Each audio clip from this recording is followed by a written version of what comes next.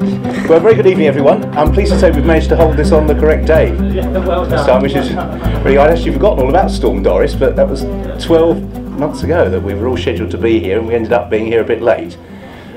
As a result, the tone of it will change slightly in the sense that obviously by that time we had all the handicap weights out last year, so we spent a little bit of time talking about the handicaps. We'll probably stick very much to conditions races this time around.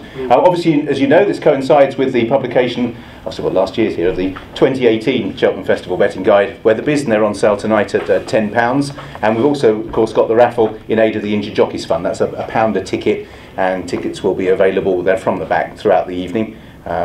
Try and get them by sort of the end of the break. That way we can make sure we draw them and don't keep you behind at the end unnecessarily. We've also got an extra added bonus because I've got Jack Quinlan alongside me. Jack's got a big ride in terms of Kalashnikov, so rather than keep me here all night, we just thought first race we'd talk about Kalashnikov. And I mean, what a fantastic horse he's been, Jack.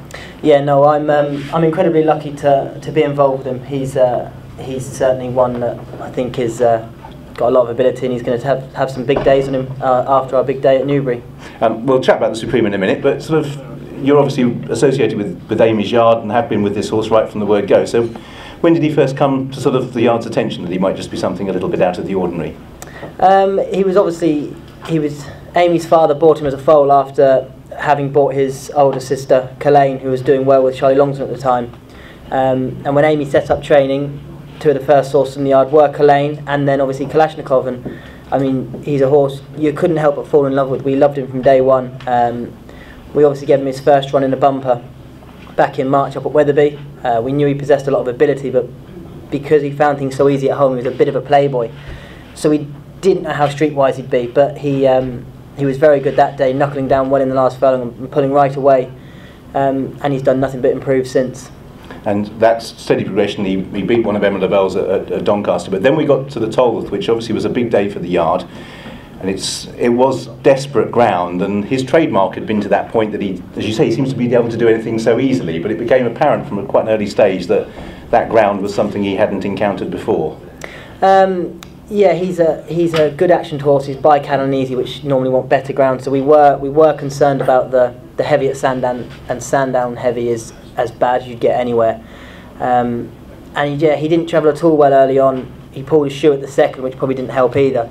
But to his credit, he was very, very tough and very game, and he galloped all the way to the line to still finish second, which was it was my first competitive ride in a graded race. So you know, a little bit disappointed not to come away with a win, but delighted at how he performed under those circumstances.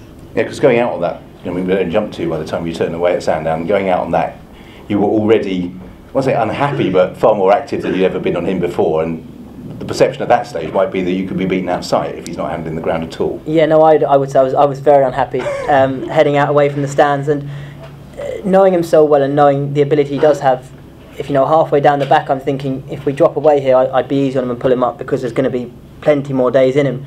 And like I say, it was to his credit and his bravery that he just kept plugging away and kept finding a little bit more for me to finish second. And that's when you begin to think he might be a really good horse, I suppose, because if he's got some sort of natural ability, but then he manages to couple with actually wanting to do it when conditions get a bit tough, because obviously you must have been cursing the rain that was falling at Newbury on the morning of the Betfair Hurdle, because you know, you're potentially well handicapped. It's a race that's gone well to young inexperienced horses, but you were getting ground that was beginning to head towards how it had been at Sandown.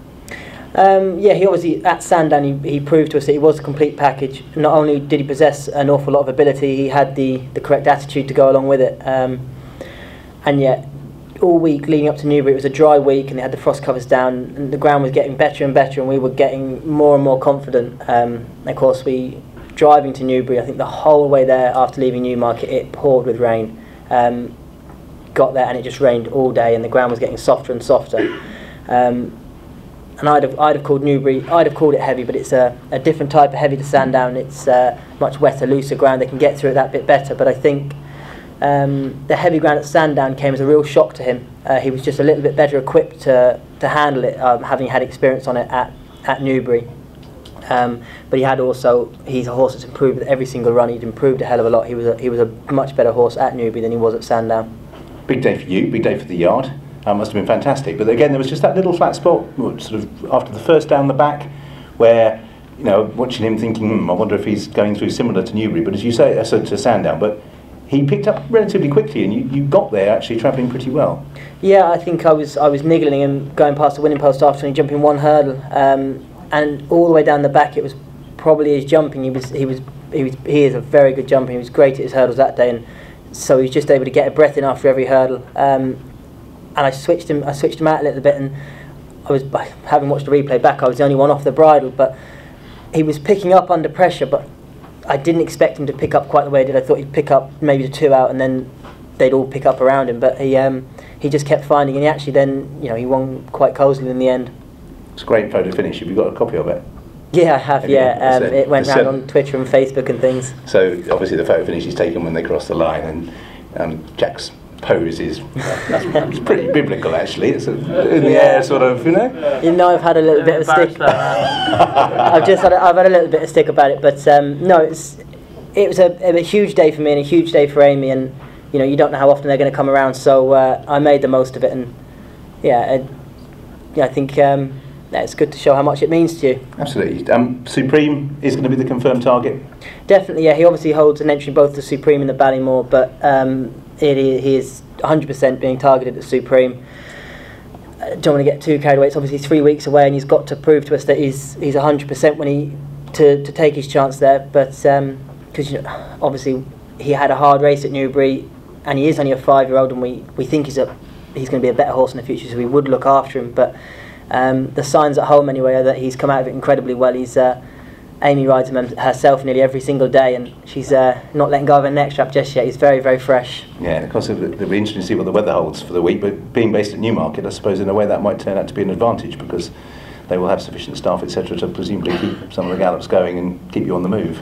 Yeah, no, we're incredibly lucky. We've got fabulous facilities down in Newmarket, and as you say, whatever the weather holds, the Heathmen do a fantastic job, not only with the all-weather gallops, but also the all-weather schooling grounds. So so long as Cheltenham isn't frozen off, we'll be absolutely fine. Yeah, I don't fancy we'll come back here again in another month. That'll be pretty tricky. And just lastly, Mercian Prince, I know, was a possibility for some of the Cheltenham races, but you're suggesting he might go elsewhere. Yeah, he holds an entry in the, I can't think what it's called, but it might be the Brown Advisory now on the Thursday. It used to be the Burn Group Plate, and before that the Mildmay Fleet. He's a progressive handicap chaser, but I think his primary target is the Greatwood Gold Cup at Newbury next Saturday, which I think he'd have a good chance in. I think he's a horse that's yet to show his best, because I think he'd be at his best in a really strongly run competitive handicap chase, where he needs to be in top gear all the way, and he's probably travelled just too well through his last couple of races, but still managed to win. Thanks for your time this evening. I'm going to let you go, but we wish you all the very best. It's always a really nice fairy story, isn't it, when you get a horse that everyone can get behind. You know, a yard that maybe aren't in the limelight so much early on in their career, and a big ride for you. So thanks for taking the time tonight. Nice. I think you can meet Kalashnikov as one of the charity raffle prizes. Yeah. So chance there if you want to get involved. So many thanks. Jack, all the very best for Cheltenham. Thank you very much. Right, if I can introduce the rest of the panel, and then we'll begin to scuttle through races. I think most of you that have been before will sort of have a rough idea of the format. We'll be chatting about the feature races each day. Michael Shinners from Skybet, in the chair, will rush us through the market a little bit, and we'll obviously take views from the panel as and when we come across people that want to concentrate on the races. What we won't do is we won't spend 4 hours talking about Supreme and then rattle through the rest. It was my intention to be able to get you to ask questions both before the break and at the end. So that's why we sponsor it. Try and keep the pace up. That's why we sponsor the Supreme. So you talk for 4 hours. Yeah, we run out of time. Yeah, it's a pretty good. Where is it? Right, I think we've got. Right, is that okay? Right. So we'll pass those around as we go. So if I can introduce the panel, Amanda's already had a very good afternoon, which is always nice. Might be nice if you're going to be here and you've had a rough day, but well done, Harry, this afternoon. It's pretty good. Yeah, that was a good afternoon. So tried to get the third one up, but didn't manage that. Yeah, Knox is pretty good actually, I think. Yeah. Good race. I play cricket with him, and it's a pride and joy. So you might have just bumped into one there. I think so. Yeah, I think 2 of you are well clear. So obviously Harry can talk about Dan's horses and the few of the rides he's going to have. Also got Matt Brocklebank. Sporting Life and .com, and we're going to have a chat about some of the horses Matt fancies. Michael Shinners from Skybet, graciously sponsoring this evening, and of course the first race of the festival, which will no doubt mentioned lots of times. It's the Sky Bet Supreme Novices Hurdle, and we'll fill us in with the markets. And Matt Toombs, who's very much the star of the show really tonight, because it's obviously the publication of the 2018 Weatherbys Cheltenham Festival Betting Guide, which has been invaluable servant to most of us down the years. But the good thing about this particular betting guide is it tends to stay with the times rather than dwell in the past, and each year there's a couple of little extra tweaks, so we'll ask Matt to mention a few of those as we go. Okay, we're going to kick straight on with the Sky Bet Supreme Novices Hurdle. Every year we seem to have a Willie Mullins horse that dominates this market. I was looking back, Vautour, Duvan, they both won. Min and Mellon didn't quite win, but they took a fair share of the market. This year's renewal is Get a Bird, who heads the market. Yeah, that's it, Richard. We took the decision about 3 or 4 years ago to sponsor the Moscow Flyer race, because that's the race that Willie Mullins seems to sort of bring his best novices out. And as you said, we had Vautour, Duvan, Min, who was obviously second to Altior. And Get a Bird won the race this year. He's into 13 to 8, which appears very short on the face of it. We've got Apple Shakira at 6, but obviously very likely for her to go elsewhere. And then we've got If the Cap Fits and Jack's horse, Kalashnikov. That horse was 12, 14 to 1 prior to the Betfair, and he's now 6 to 1 and really popular. So Get a Bird 13 to 8 with ourselves. Very much expect to go off favourite and a short price favourite. And yeah, we'll be putting our offers out as a bookmaker very shortly, but I'm sure that he's going to be very, very popular. Yeah, I should also point out, I think we've mentioned this before, that obviously, you know, you're all sitting there as punters wanting to get the best of the value. Virtually every bookmaker will offer some promotion on the first race because you've got 26-7 to give it back to them. But if you're nice and disciplined as a punter, then obviously this is a race you should be able to turn all those percentages to your advantage. As regards trends, Matt, what should we be looking for, or is there anything that we should be steering clear of? It's generally been going to horses with plenty of experience. There was a lot of debate last year, Mellon coming off 1 run. But Get a Bird's only had 2, and the last 9 have all had at least 4 runs over hurdles, so he is conceding a little bit of experience there. I think there are lots of reasons to take him on, actually.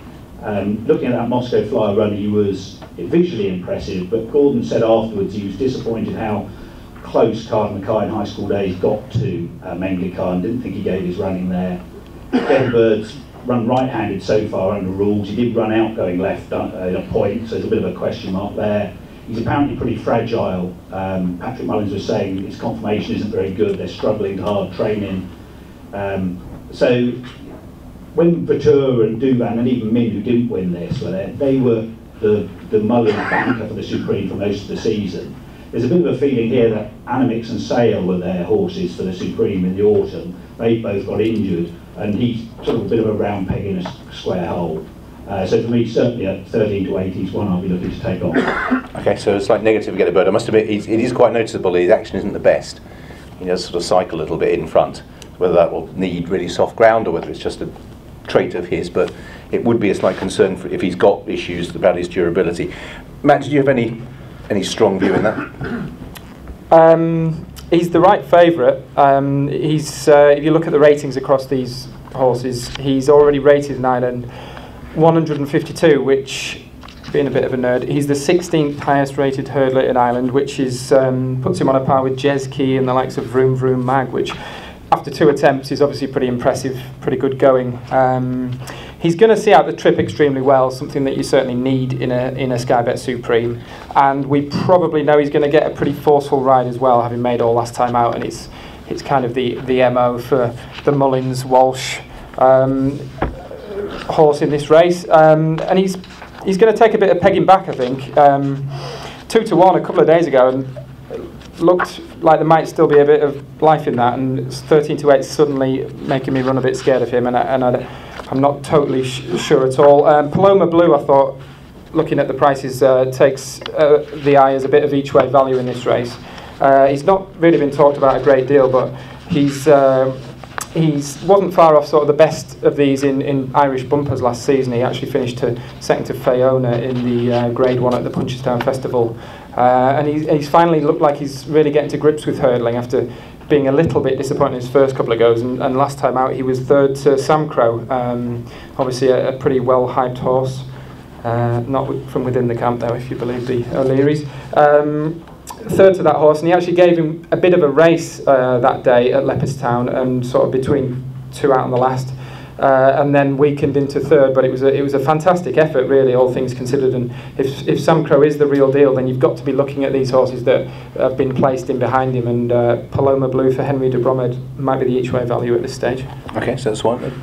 We've spoken almost exclusively, Harry, so far about sort of Irish horses. Yeah, one thing I know, well, I think an Irish horse will win it, because out of the bet in the top 12, I think there's only 3 English horses. I think the English novices this year at 2 miles is weak.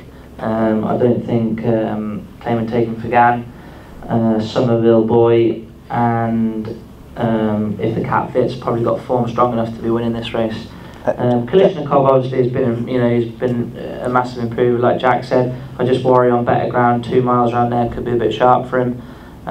He's a proper strong stayer, so obviously I think Getterbird's probably the worthy favourite, but if you're looking for a bit of value, I think Gordon Elliott's horse, Mengley Khan, 14 to 1, who was second to Getterbird the last day, had a good horse back in third, and I know they were very, very shocked that Mengley Khan got beat the last day. So at 14 to 1, I'd probably have to side with him.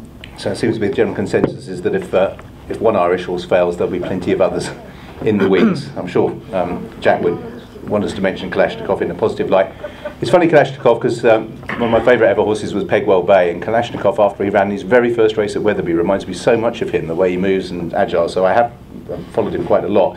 But he is one of those that sort of still changes your mind slightly, because I must admit I thought in the Tolworth at halfway that he was going to be a good ground 2-miler, but the way he toughed it out the other day means that you're questioning now whether the best fit. A lot of horses are running scared of Sam Crow, and I think that's probably maybe siding them a little bit towards this. Heavy ground, Kalashnikov definitely, like Jack said before, I think he'd be better on better ground, but there's no let up in the Supreme, No, that's a sharp track. Yeah, it is worth pointing out. It's a very, very sharp track. You've got to have something that travels well. Mengley Khan's a flat horse. By Luke de Vega, he's got plenty of pace, and he stays well, Let's pick up on that just for a second, because obviously the first 2 days they run on the old course, and the easiest way to remember is just that the first 2 days the old course is used for the speed test, and it is really the speed track, whereas the new course used for the staying events in days 3 and 4, because it comes back in at a shallower angle. Basically, you can keep your momentum up a lot longer. It's quite surprising, isn't it, how sharp the old course is, the turn into the straight, particularly on the chase course when you arrive at the second last. For people that maybe haven't been lucky enough to walk around, it's a completely different place. The new and the old course, the first 2 days, it's rough and not for the faint-hearted. No, it's really odd. You're so close to the stands when you turn for home there, when you're walking. I think that's why it might stand at the prices at 14 to 1. That's why I think it might stand Mengley Khan in good stead, because he's off the flat. He's he's hardy. I think Getterbird obviously at that price. Who can be backing that at 15 to 8? On to the second race then, the Racing Post Arkle, which features be the first. There's 2 Irish bankers really, isn't it? Footpad and Sam Crow. So how short is Footpad with you? Yeah, he's even money with ourselves. After he won in Ireland, he shortened up to go odds on. He's just drifted out slightly with St Calvados staking his claim at Warwick, so the price is slightly drifted out. But yeah, I mean, he's been very good 2 or 3 times now. His jumping's obviously good. I suppose the question mark would be that he's gone from the front on each occasion, and maybe if he's taken on for the lead with St Calvados, would that set it up for the likes of Petit Mouchoir, who ran well? He's been fairly popular in the last couple of days. He's into 7 to 2, second favourite, and then you've got St Calvados at 5, and So Royale, who's probably the forgotten horse of the race, to be honest, at 6 to 1, but was incredibly impressive at Sandown. But yeah, as it stands at the moment, there's 3 real short ones on the first day. You've obviously got Getterbird, you've got Footpad, and then obviously we'll come on to Gouverdare. And from a bookmaker's point of view, we want one of the 3 beaten. Probably Getterbird is the more likely of the 3, but Footpad's very good, but it looks like he's got a few horses to beat in this. I think I should probably bring you in, Harry, here, because North Hill, there's only 13 entries left at this stage, only 5 of which are from the UK, for this side of the water, as opposed to the Irish Sea, and one of them is North Hill Harvey, and not only is it North Hill Harvey, but obviously you've ridden in on North Hill Harvey against So Royale and St Calvados. How impressed were you by St Calvados the other day?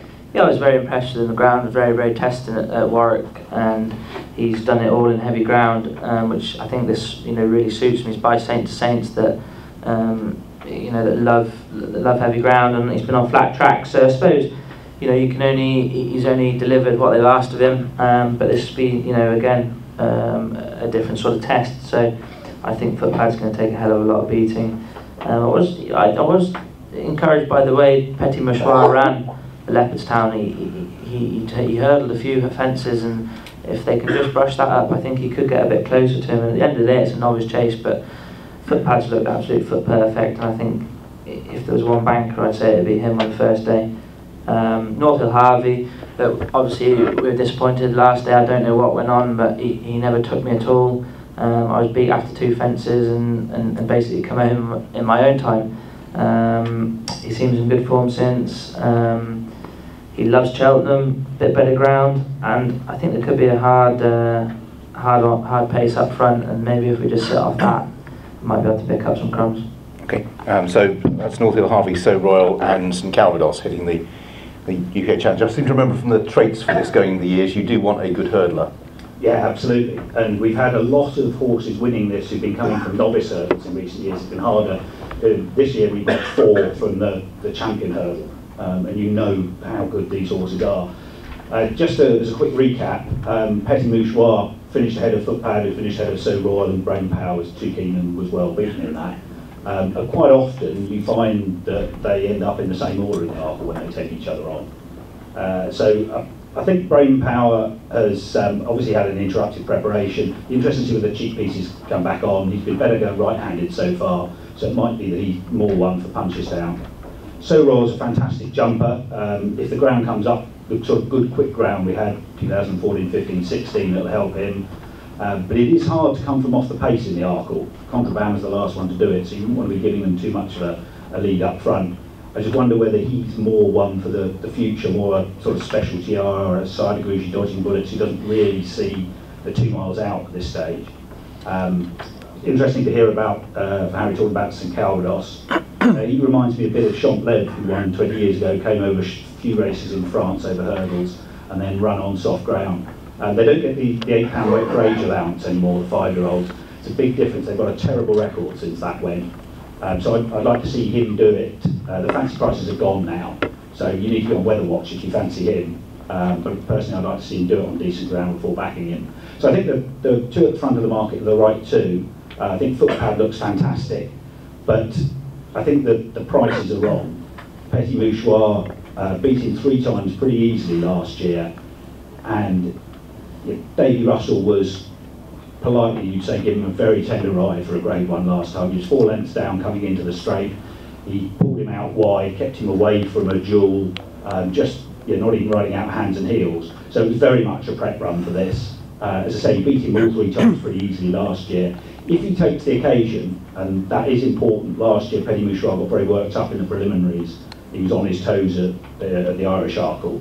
But if he does take the occasion, then I think he's got a reasonable chance of turning it round. I think Footpad's the right favourite, but they should be closer together, and I'm not surprised Michael's saying there's money for Petit Mouchoir. I think come the day, they'll be quite a bit closer together in the market. And if you were having a bet now, I think he's the right bet. Okay, so Petit Mouchoir not to be discounted. A couple of early errors, his errors in Ireland came early, and after that I think Davey was just trying to teach him to jump, but he had a sort of odd corkscrew technique over the first couple, which didn't really help, but maybe he's going to get his jumping together. Any strong view, Matt, in terms of whether you're going to agree with the other Matt? Very much so, yeah. I agree absolutely entirely with him. He was the best of these other hurdles. You watch back the champion hurdle last year, he led the field turning in. He just got done for a bit of speed by 2 very classy Nicky Henderson horses, of course, Bouvier and My Turn or Yours. He was the best of these other hurdles, 160. I mean, Brain Power was 160 as well, but Footpad was 157. I know it's close that, but Petit Mouchoir, he's done it on spring ground. Footpad's record on better ground is nowhere near as strong. You just get the better hurdlers winning the Arkle, and over 2 miles on that course, he's going to be quicker than Footpad, and I really strongly fancy Petit Mouchoir to reverse that form. Okay, so some quite strong views there for Petit Mouchoir against Footpad in the Racing Post Arkle. The feature race on day 1 is of course the Unibet Champion Hurdle. We have 19 horses, 10 Irish, 9 English. Obviously the strong hand held by Nicky Henderson in all of the feature races been well documented. Actually, I'll start again with Harry. Can I start again with you? It's actually a question that actually revolves around the whole meeting as a whole. Ireland have gone this route of putting all their races together in one weekend, which was really competitive, and they ran against one another, and they were 3 or 4 deep in terms of the quality. Whereas a lot of the trials we've had in this country have been Bouvardere, who's gone off 2 to 11, 1 to 16, and what have you. If you're looking to prep a race, where does it become too easy for a Bouvardere, if you know what I mean? First time he's going to have to battle this year is probably going to be in the Champion Hurdle. Yeah, it's a nice problem to have, isn't it? But look, I mean, he's the right favourite, isn't he? But he's very short, and he's probably worthy of that price on what he's done last year. What he's done this year, he's gone through everything effortlessly.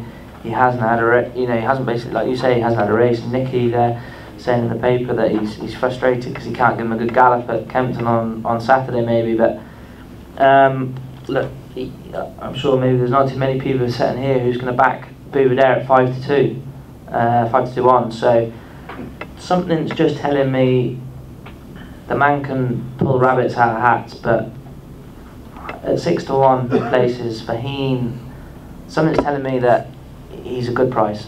Yes, I don't know what it is, but I was impressed with him the last day after obviously something went terribly wrong. But he battled well the last day on heavy ground, and I think he could just come back to a bit of life on better ground, bit of spring weather. There's something telling me that at 6 to 1 that he could run a big race.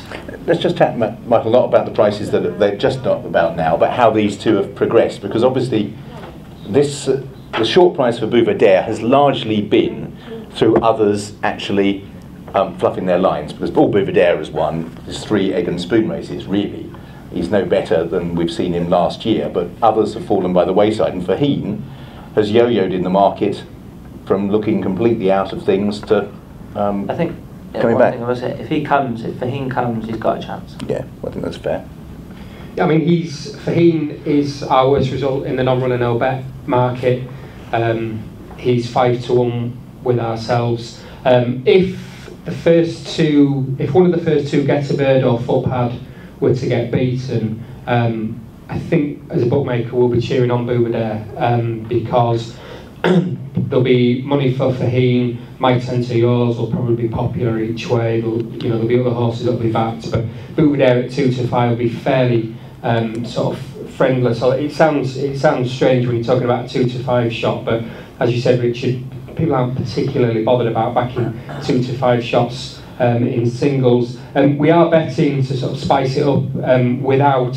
And I think that gives a little bit more of an angle. You've got Faheen at 7 to 4 without Bouvardere, 3 to 1 my 10 to yours, and then you're looking at of the horses that are probably going to run Elgin at 6 to 1. So if you think Faheen's going to sort of really sort of run him close, I think a lot of people. I don't know if it's going to be a feast or famine with Faheen. Is he going to win, or is he just going to bomb out? I'm not sure. Yeah, it's very difficult with Faheen. I was sort of in your camp bit, Harry, in the sense I was quite, I thought he got himself into a position to go and win the other day. He didn't have the sharpness to do it. Ruby tried to tell me on Racing UK that actually they'd put plenty of work into him, but the back of your mind, if you'd had a runner that you didn't know what was wrong with him, human nature is to back off him slightly, isn't it? Obviously on the back of his pull-up, I suppose you're just hoping that he doesn't pull up and runs a good race. And I just think turning in, they put him under pressure, and he kept finding the line. One thing you've got to do in the Champion Hurdle is stay. Like there'll be no let up. It's hard from as soon as that flagfall goes. It's a hard end-to-end gallop, and you've seriously got to you've got to stay really well. That's one thing he does. I look, the likely winner, Bouvardere. Would you back him at 5 to 2 on? Maybe not. So I'm just saying that maybe at 6 to 1, he might be able to run a big race. We'll run Chittibello in the race. He was disappointed in the last day at Wincanton. We all thought he'd go and win, but the reality of it is probably the new one beat him again at Wincanton because he had a hard race up at Haydock. He probably didn't get over that. Because he's a good horse, they come out of the race so well. He's on, he's a fit animal, and he's shown all the right signs at home that they come out of it well. But you don't really know to get to the track. So one thing is, if it dries up a lot, he's a strong travelling horse, and I wouldn't be under possibility to run into a place with him. Mellon and York Hill obviously won't run. My 10 to yours is an old warrior at 10 to 1. He's probably the each way value. He's probably your bet without Bouverdare, isn't he? The likely winner is Bouverdare, but something's telling me at 6 to 1. If you're not an odds-on backer, Faheen might just be able to outrun his odds. Okay, Matt, you find a word on the champion hurdle for you. Yep, I honestly think Faheen would probably have a better chance in the Stayers hurdle, because I don't think he can win this. He can't beat Bouverdare.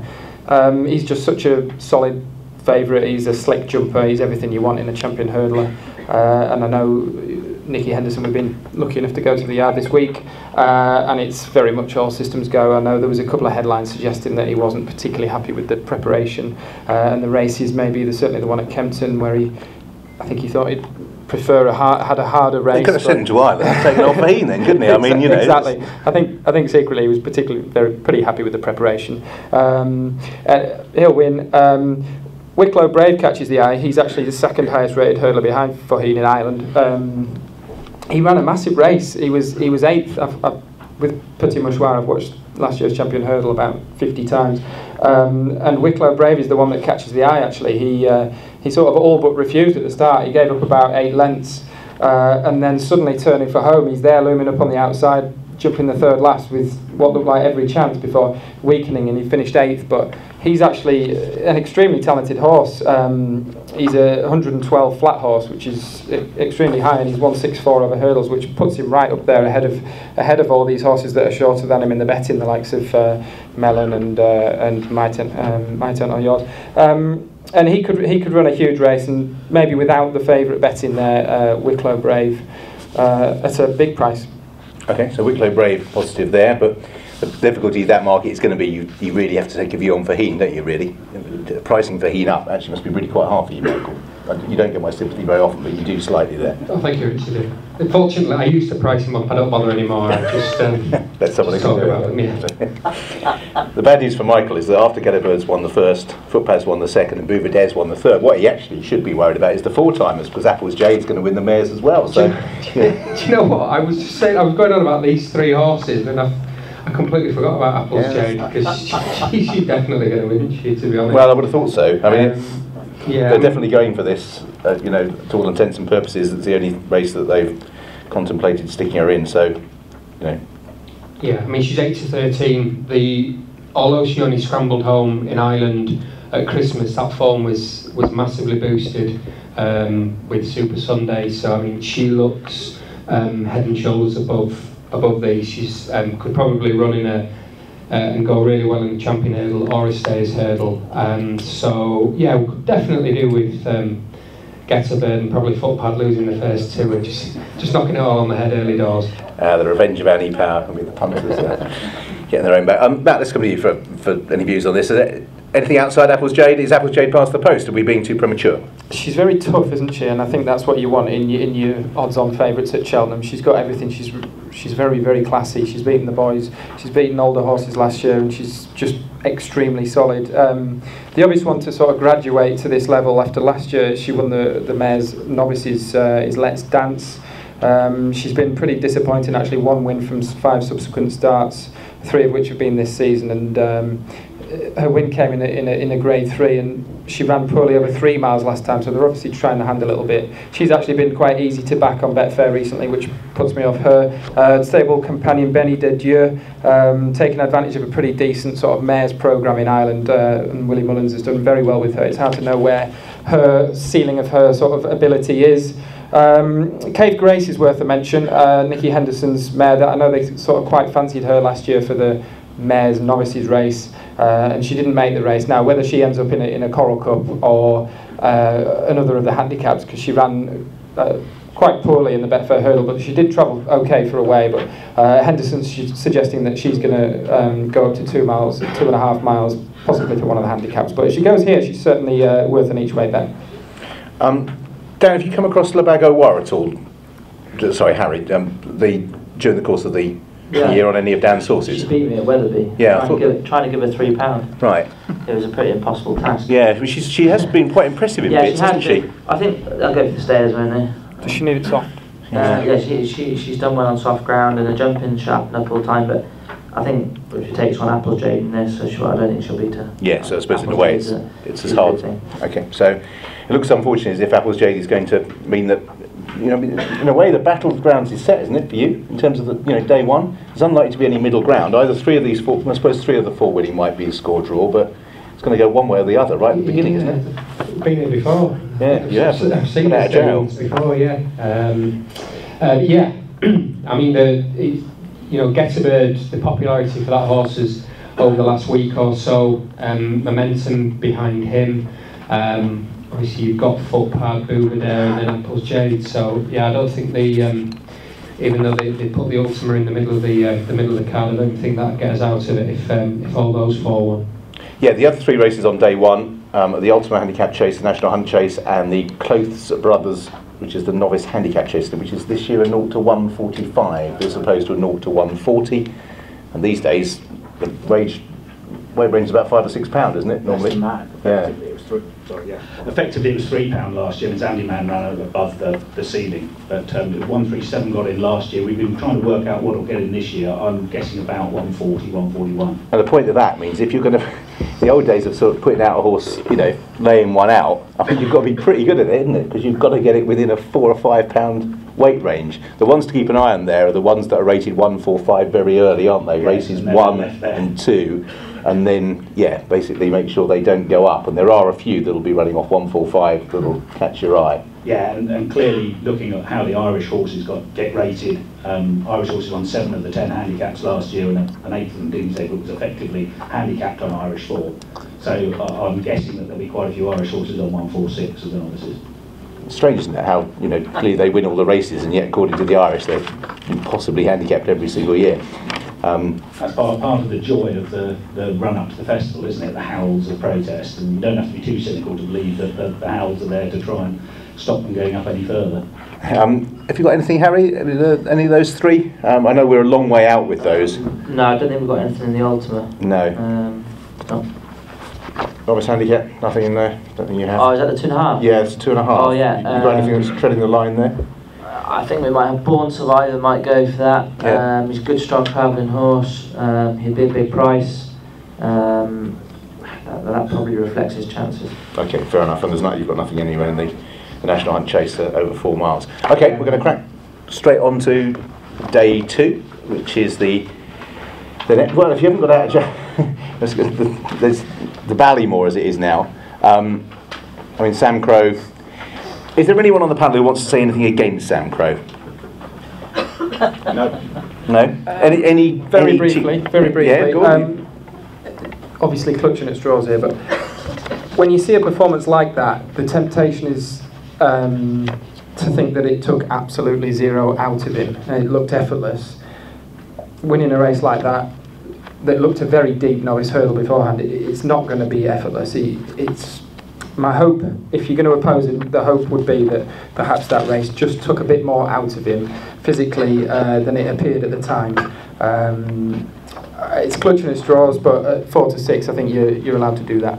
That's fair enough, and it sort of bears in the point you're making, Harry, about the fact that, you know, with Chitabello, it's one thing that they're good horses, they come out, they look fine, but it can leave a mark that isn't immediately obvious until you're sort of all of a sudden under pressure coming to the second last in the Ballymore. Yeah, exactly. And because a good horse 9 times out of 10 comes out of the race well, you know, because they are so good, you know. But he looks an absolute banker. He's been very, very impressive. But again, 4 to 6. You know, if you're looking for a bit of value, a horse that I really, really, really like is On the Blind Side. I think he's a very, very good horse. I think he's probably one of the strongest British runners of a novice hurdle at Cheltenham this year. You got that form line with Mabella, Poetic Rhythm. He is a very, very good horse, and he's won at Cheltenham. He beat a Grade 1 winner the time before at Sandown. The only thing is, I don't know where he's been since. He's had sore shins. He's had sore shins. But he's okay. But yeah, he's okay. He's had sore shins, but he's alright. He's a good. Oh, that's the only thing I do know. He is a very, very good horse, and he's done it. He's done it very, very impressively. He'll love a bit of decent ground. If there's one going to challenge him, it'll be on the blind side. Yeah, I mean, without Sam Crow being in that race, there's no doubt that if you look through on the blind side's collateral form, you know, they've worked out really strongly nearly all those races. Poetic Rhythm is a hardy, you know, he's won a Grade 1 because he's been very, very well placed by his trainer. But he's a hardened warrior, you know, and he absolutely brushed him aside, and Mamela, and we got racing from a hell of a long way out. All right, it probably means nothing, but back and forth has Vision to Floss. He's had a wind up since, absolutely bolted up at Exeter the other day.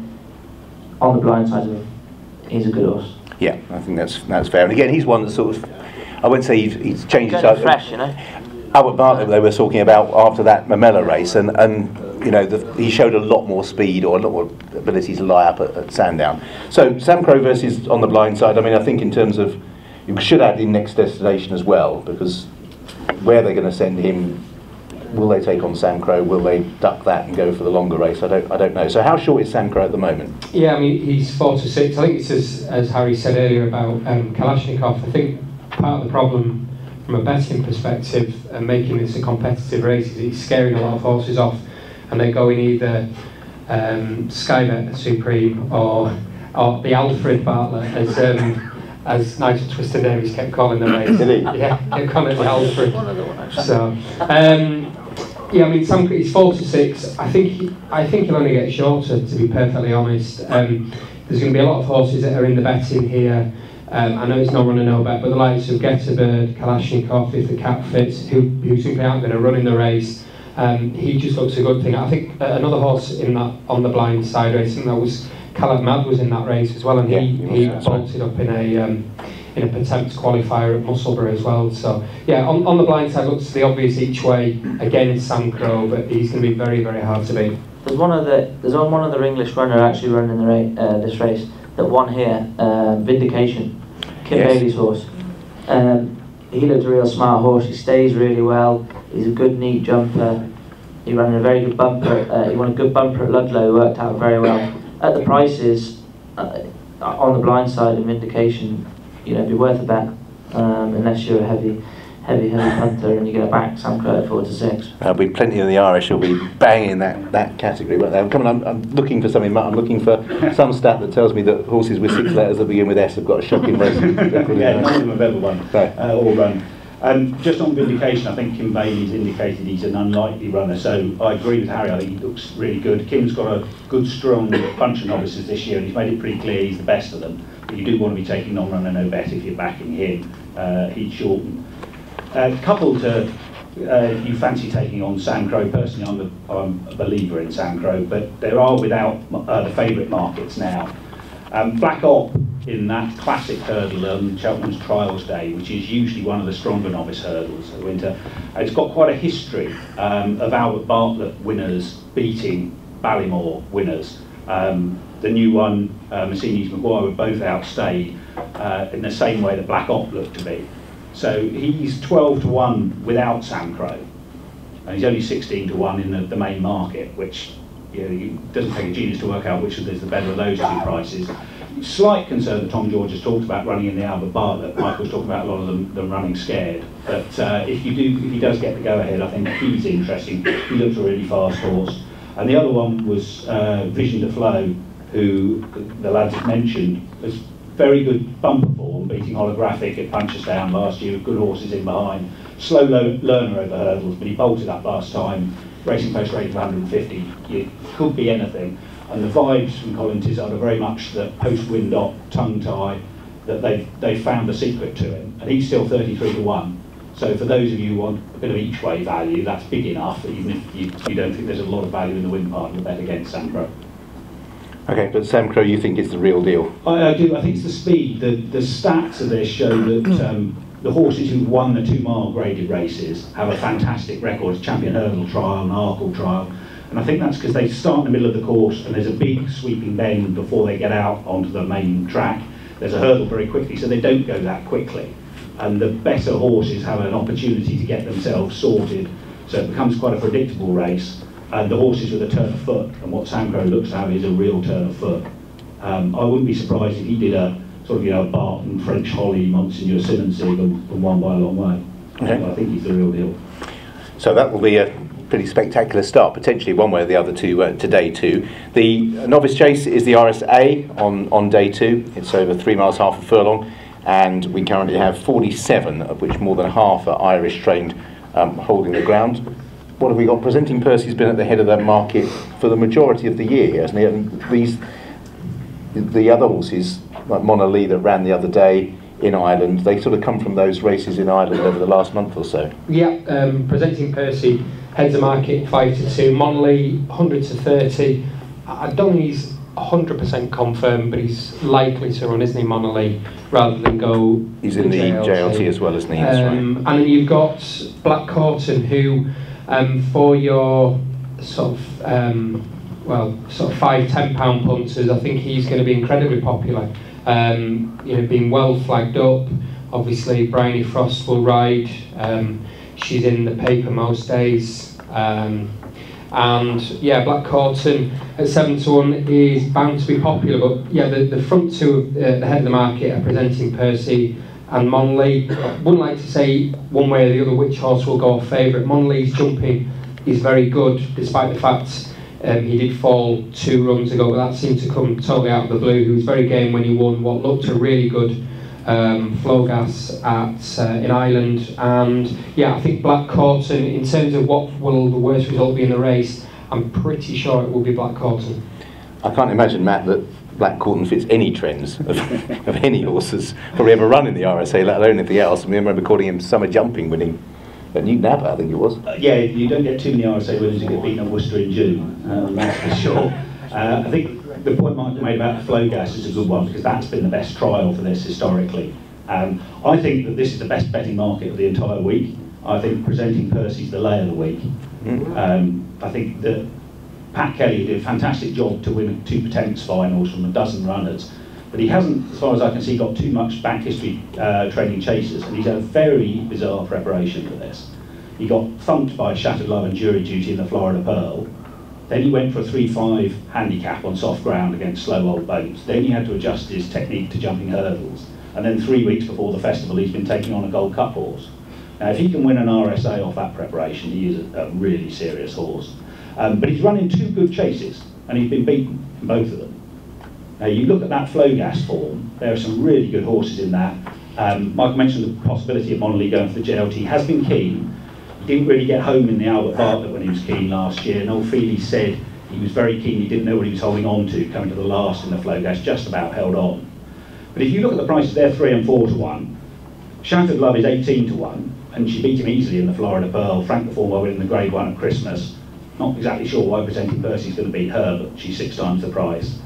And Alboom Photo, who was a fast finishing second in the flow gas, got into all sorts of trouble in the straight. Willie Steger is convinced he'll be a lot better up at 3 miles, and the likes of Weapons Amnesty and Lord Windermere have been placed in that return form round in the RSA.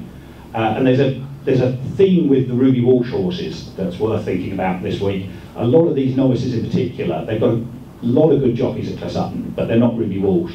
And when he gets on some of these, they will improve, particularly in terms of getting into a rhythm over the fences, getting in the right position.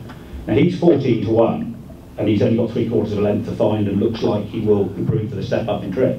And I think he's a fantastic bet.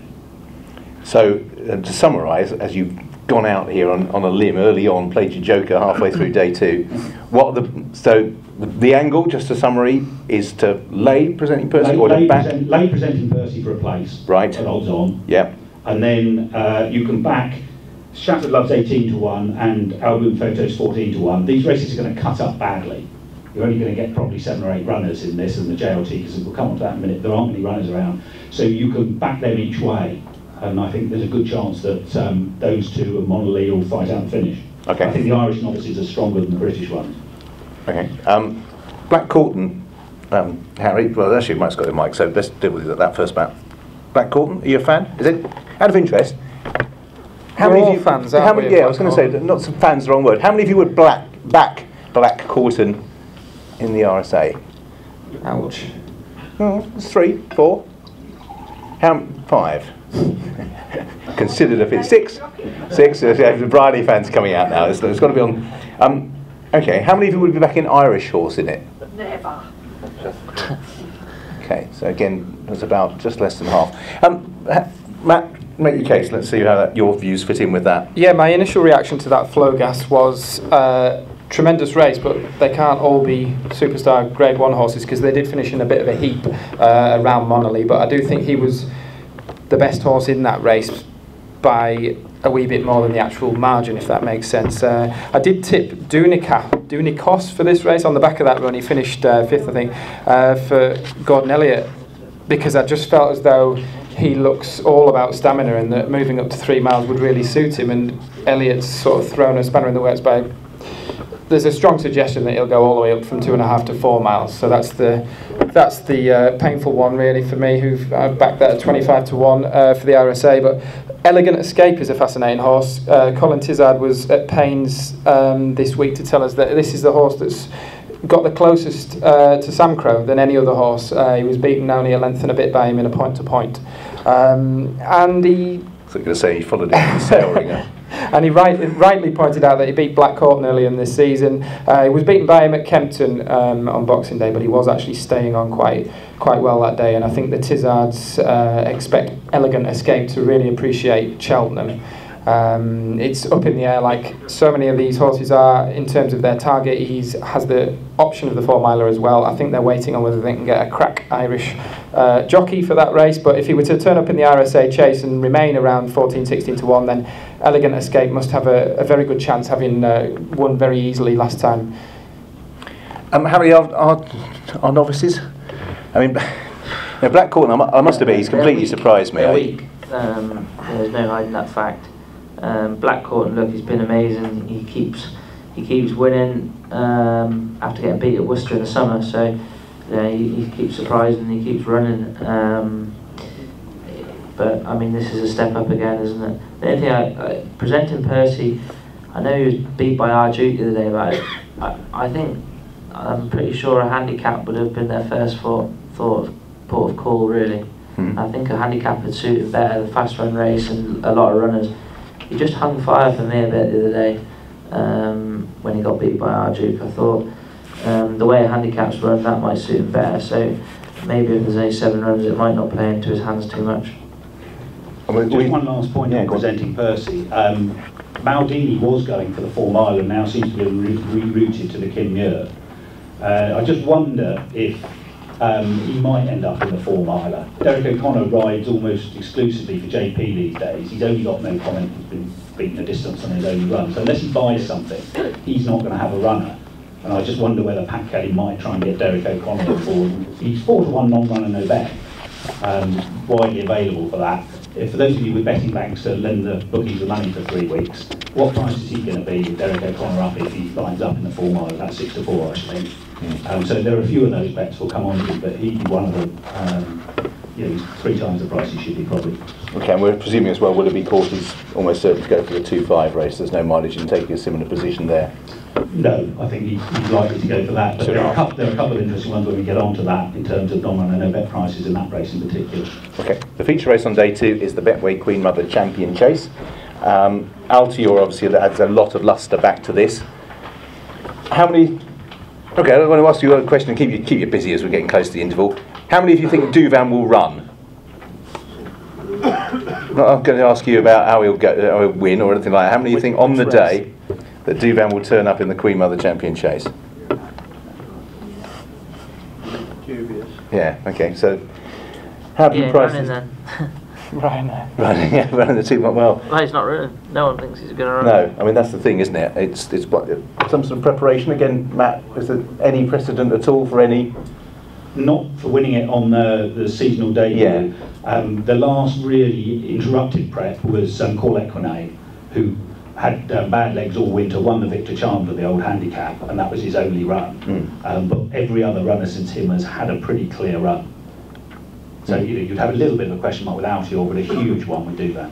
This must have been a bit of a nightmare race, Michael, during the course of the year, in terms of the will they, won't they back from injury has probably made it quite difficult Yeah, I mean, to be competitive with your price. Yeah, I mean, to be honest, it makes it much easier when you go non-run and no bet, to be honest, because then you can just leave him in and you don't have to explain away if it turns out that he was never going to run or whatever, because you get your money back because we're non-run and no bet. But Altior's 4 to 6, he's absolutely rock solid. He was very good at Newbury. You've got Min, who was beaten, and Connections had excuses why he was beaten by him in the Supreme a couple of years ago. It appears that it's between these two. Politologue realistically shouldn't be able to beat Altior. He had every chance, and that was probably his Queen Mother at Newbury. So yeah, I mean, again, it's another short-priced horse. I'm sort of struggling here, to be honest, because I'm just sort of going through all these favourites, and could be bleak house, to be honest. But, could be spam until Christmas, but we'll bounce back. But yeah, 4 to 6 Altior, very, very solid. Okay, so Altior head and shoulders, Harry, the best in the division? Yeah. Yeah, he's rock solid, and I don't think he'll get beat. The man to my right has got an interesting one here, though. I think he could run well at a big price. Okay. He's been looking over my shoulder. It says Altior won't be beaten, is that? Yeah, rather than, I mean, you can keep Sam Crow and some of these other shorties. Altior's a banker, but rather than find something each way, I'm going to delve into the without the favourite again, and God's Own just absolutely leaps out at me. I might get a few chuckles from along the way, but thankfully Harry's backing me up. But Good ground. Decent ground, absolutely essential. I've got him down as about £15 better on good ground as opposed to soft ground. He was second to Undersow in the Arkle in 2015. Pretty decent fourth to Sprinter Sacre in his second champion. Undersow was second that year, Specialty Arrow third. They both won at the festival last year. And last season, he's been there a lot. He ended up fifth, God's Own, but again, watch the race back. He's there absolutely. He's booked for third at the very least before he wallops the second last, and he did that. I think he's done that once before on that same fence. So if he can smarten up his jumping and we get some good ground, there's a few ifs and buts, but yeah. God's Own, definitely. He's what am I looking at here? He's 20 to 1 in without the favourite, and you can get sort of first, second, third each way prices there as well. So he's a fantastic price. He had a bit of a break, as they do with him generally, across the really sort of worst part of the ground, but he actually returned after a good little layoff after 3 months off. And he ran very well behind, waiting patiently at Kempton, so obviously that form stacks up pretty well now, seeing what he's done at Ascot since. And a strongly run champion, which I think we're almost guaranteed with Min in there, who's a very keen goer. Altior stays all day. It'll play into Altior's hands, he'll win, but I really fancy God's Own to be staying on, and it might just arrive there on the scene to finish second or third. Yeah, I don't think that's false at all, to be honest. I'm not convinced by Min. I thought he had everything in his way the other day, just perfectly positioned tactically. He's seen to best advantage. Doesn't mean he can't fill the frame, but I'd be amazed if he was able to beat Duban personally. And I've always thought Politologue was a soft finisher, but not a horse that finds a great deal. I thought tactically they did it wrong going to the front. I think I'd have tried to fire Altior up and made sure I didn't lead, but either way, I think, to be honest, it probably doesn't change the result, but I don't think it's all Politologue to best effect. But okay, I think that's quite interesting, God's Own without. So we'll chuck that up as something with a bit of value against what's going to be a pretty solid favourite, I think, in Altior. And of course, the other race we need to talk about in depth is the Weatherbys Champion Bumper. Lord only knows how you make head or tail of this. The Irish, well, even they don't seem to know the Mullin chart historically, that they've got the right one, is it? That's one of the stats. But who have you got as favourite at the moment? Yeah, it's a proper race, this, Richard. 6 to 1 the field. This is more like it. 6 to 1 Black Bow. 6 to 1 Did They Leave You Out, who's been very impressive. Holographic at 6s, and AC Milan, who was very good at Newbury. So very difficult to equate the English and Irish form. Black Bow was very impressive a couple of weeks back in Ireland, and Did They Leave You Out? The only thing that was slightly strange was that it was a JP McManus horse that was not particularly well back 21 at Ascot and won easily. So maybe, I'm guessing that was a surprise to Connections. But yeah, 6 to 1 the field, as I say, this is much more like it.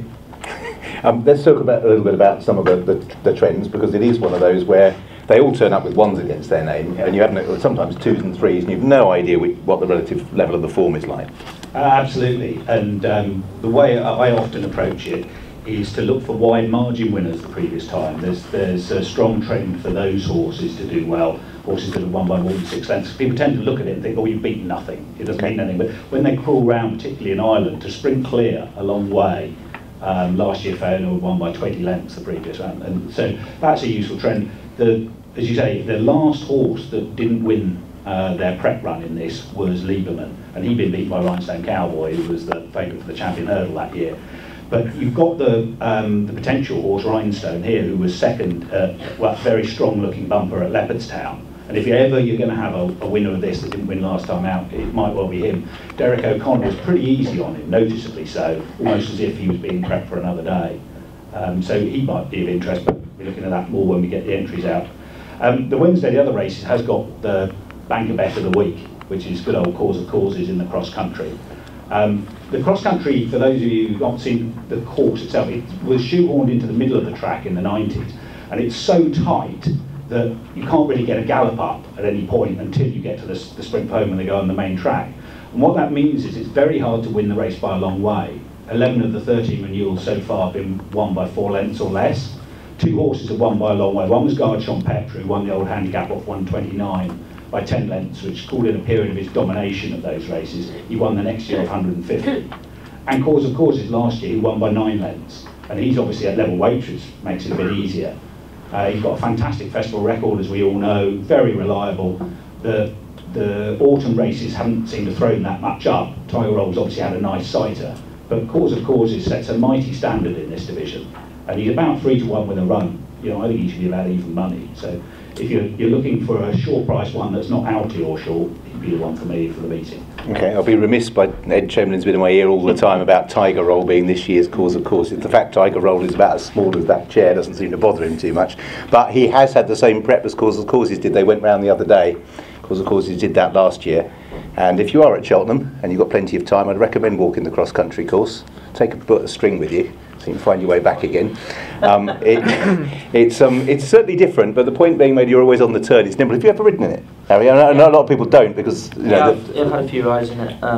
It all happens pretty quick, doesn't it? Yeah, it does, and the ground's always pretty decent in there, obviously, because they don't water or anything. But you know, if it dries out a lot, it will be quick. And as a jockey's point of view, what I always remember is you do the outside figure of 8 first, and then you go to the inside figure of 8, come across the middle length for the last time out of the track. So it's pretty good. Causes, yeah, I think he almost looks like a banker of the meeting. Yeah. Really, I mean, second in the national, I think he's got a massive chance. Okay, other races on that day. I should ask you about the Fred Winter. Yeah, Fred Winter. I think we'll have a few runners here, possibly. It depends what gets in. Solo Saxophone is disappointing in the last day at Exeter. 1-2 from 2 before that. He'll probably go in go in the Fred Winter with a bit of headgear on that he supported on the flat. Better ground will help him. We will run M Bowl, who won at Wincanton quite impressively actually on Saturday. I was really impressed with him.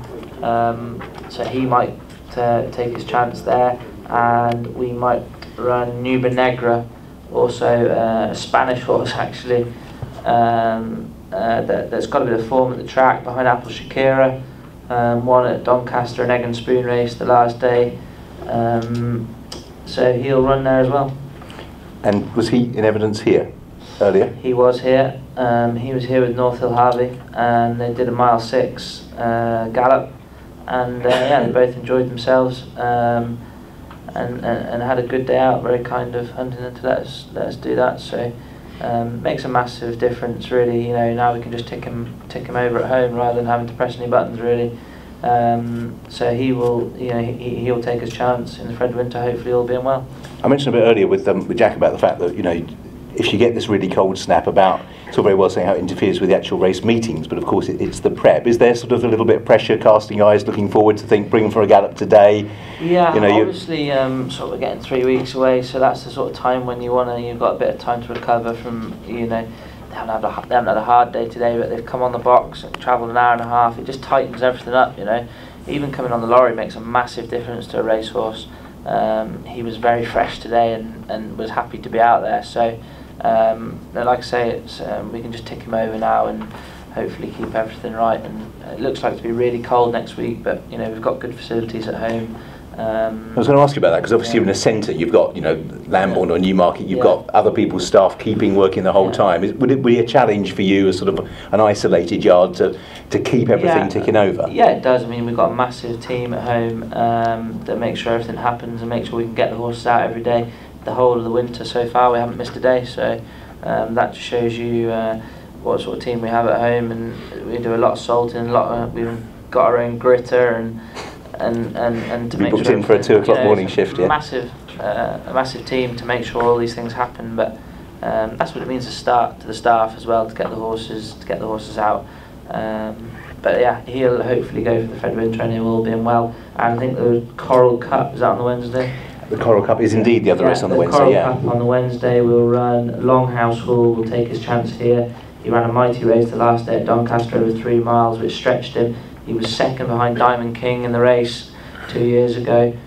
He carries £6 more, I think, this year, which is going to be a little bit more difficult. But the way this race is run, and if it comes up good ground, he will run a big race. And I don't know what price he is, 20 to 1, probably, possibly something like that. But the way the race will be run, and you come off a strong pace, he's a very strong travelling horse. He's won at the track before and was second at the festival, so a big prize, he'll run well. That's Longhouse Hall. And that point you were saying, you mentioned with a couple of horses about the unique sort of tempos of a festival race, where you're on the go for that length of time. The thing is, again, on the Coral Cup course, the new course on the inside, again, it's so rough. You need something a bit streetwise. You need something that travels well. If you're off the bridle at the top of the hill, you might as well pull up on good ground. That is, you need to be travelling down to the second last, and that's normally taking like a speed bump and then swing into the straight and kick for home. So. But he's a good, strong travelling horse, and he will get me till turning on the bridle. Okay, that might be far enough to at least get a good run for your money. Matt, anything else on those last races? And we'll have a break. And I'll just remind you about a bit of the housekeeping as well. Paul Nicholls has an excellent race in the Fred Winter, and Active Valour. He started the season as, I think they were hoping, as a triumph hurdle prospect, and it sounds like they're quite happy in the camp with his mark of 136. So he's worth keeping an eye on for Nicholls. He does well in the race. In the Coral Cup, William Henry is already favourite, but I do think there's quite a bit of scope for him to get pretty short on the day. The race, the nice trial novice hurdle that Matt was talking about earlier, that throws up winners every single season, won this year by Santini. William Henry was second in the race to Holston last year with Poetic Rhythm, another horse that we've touched upon, and a nice, really nice horse of Paul Nicholls called Top of the Game. They were all beaten. William Henry was in there. He was being lined up for the Ballymore last season, but he had a minor setback, missed the meeting, but came back in the April meeting and won a novice hurdle at Cheltenham. Started this season with a over fences, pulled up, and they immediately switched him back to hurdles, and he won the Lanzarote in pretty good style. He's not been hammered by the handicapper for that at all, and I think he's on 151, and I think he's a Grade 1 horse in a handicap. Okay, so there's a few thoughts for you. We're going to take a break. We'll try and keep it to about 15 minutes if you don't mind, so we end at a reasonable time. I've got various things to plug. That's right. I've got one question on Facebook Live from Keelan McCartney, and it's for Harry. I know you touched on Born Survivor, but he just wants to know what sort of improvement you think has got in him back on spring ground. Yeah, interesting. He's obviously had a long break. He's a good, strong travelling horse. To be honest, he's been a bit disappointing. We thought it'd be better, and thought he'd sort of go on and prove a little bit better. And maybe that just might mean that he's probably not on a bad mark now. I wouldn't say he wouldn't be without a chance, but if you stop the race 2 out in every single race he's probably ran in, he looks the winner, and he's just a bit of a weak finisher. So I don't know, maybe a really fast run handicap might suit him, and you know, definitely probably the Spring Ground will help, and he's coming into the festival fresh. We're very happy with him at home, so I wouldn't put anyone off him, but what I'm saying is if he was 20 to 1, that's probably the price he should be. That's not saying he doesn't have a chance, but you know, there would have to be improvement in the better ground, and maybe a really fast run race will suit him, and hopefully they might just stop in front a little bit.